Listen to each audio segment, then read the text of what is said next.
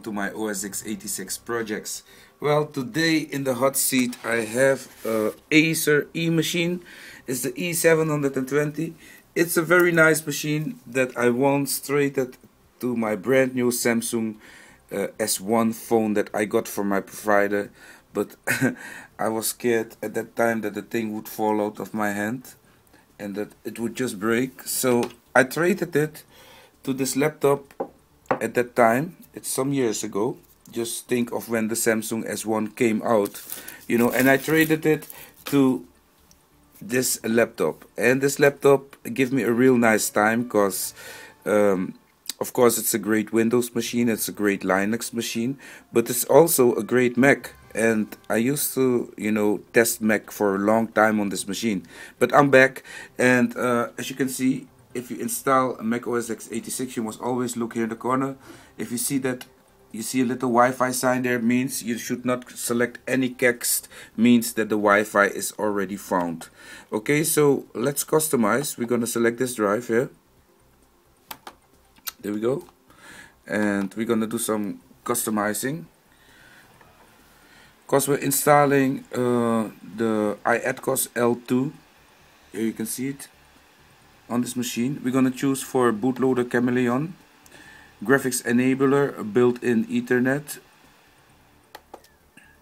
You need that for the App Store, so make sure it's selected. Custom kernels, well, you know, I'm not gonna use any kernel here. Drivers, as you see, the list is way smaller, but on the drivers we will find on the main hardware SATA IDE. Go for the first one. ACER SATA, this one here, okay. And we continue the list. For sound, I would just go for Voodoo 2.6 is just a good one, works fine. USB, we have no USB 3, but you must select USB here. The hardware sensors, in fact you could select the CPU and the motherboard. This does not have an NVIDIA card, it has an Intel card. PS2, laptop battery, VGA, there we go.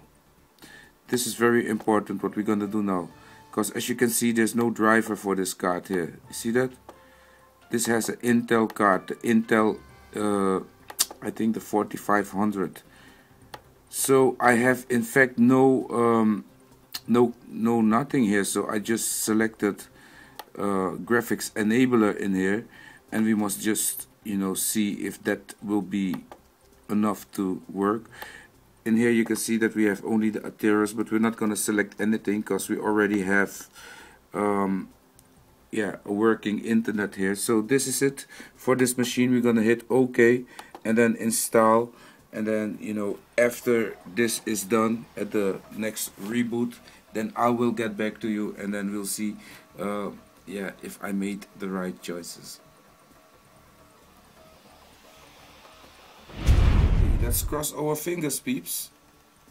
She just this is the first reboot, so we're just gonna hit enter, just see what's gonna happen.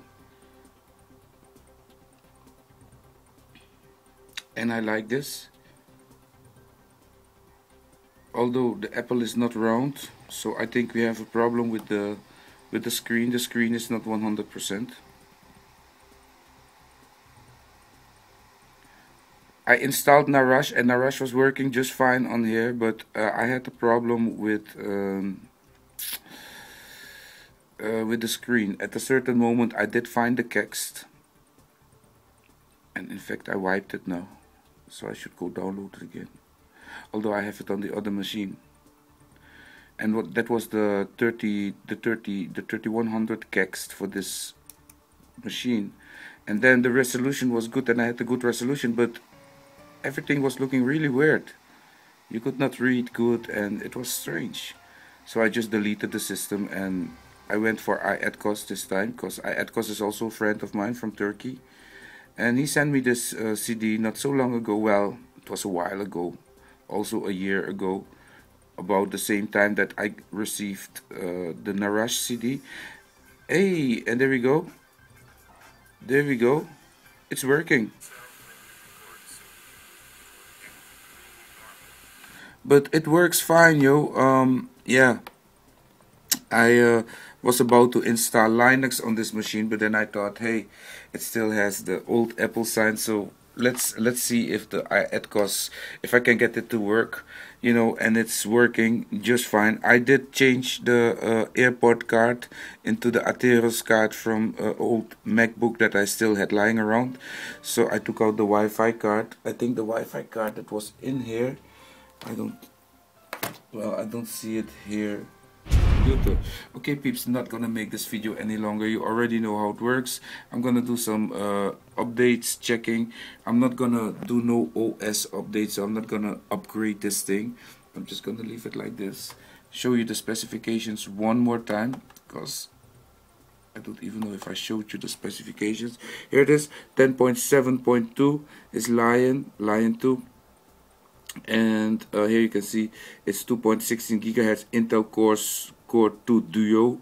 So this thing has the same processor like this MacBook Pro, in fact, you know. But this MacBook Pro is running 10.68 because it runs better on the MacBook Pro. It doesn't get so hot. You see, I have nice temperatures, 41 degrees, but I also have these big channels, air channels in my filter there.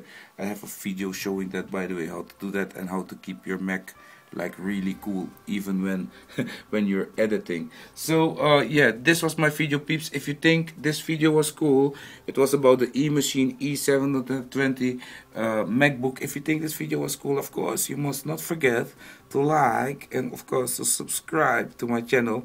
And I say stay safe out there. Until my next video, bye bye.